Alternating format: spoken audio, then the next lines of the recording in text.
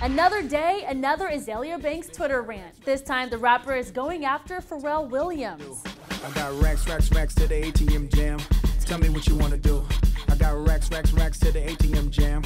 Tell me what you want to do. On Tuesday morning, Banks went on a Twitter tirade claiming that the reason her track ATM Jam was unsuccessful was because of Pharrell. The reason ATM Jam did poorly is because Pharrell changed his mind about wanting to be associated with me after he had his light skin comeback. Banks added, "Light skin are funny, but what's new? Azealia Banks having to scrape, claw, and fight for what she wants." The singer then went on to discuss her future plans in the music industry, writing, "Once I'm done with my contract with Universal, somebody better give me an office. I have so many big ideas about music industry infrastructure." ATM Jam, which was released earlier this year, served as the second single on the rapper's forthcoming debut studio album, Broke with Expensive Taste. Pharrell has not responded to the allegations. Do you all think it's fair to blame Pharrell, or does Azealia make a valid point? Let us know your thoughts. For HipHollywood.com, I'm Ashley Williams.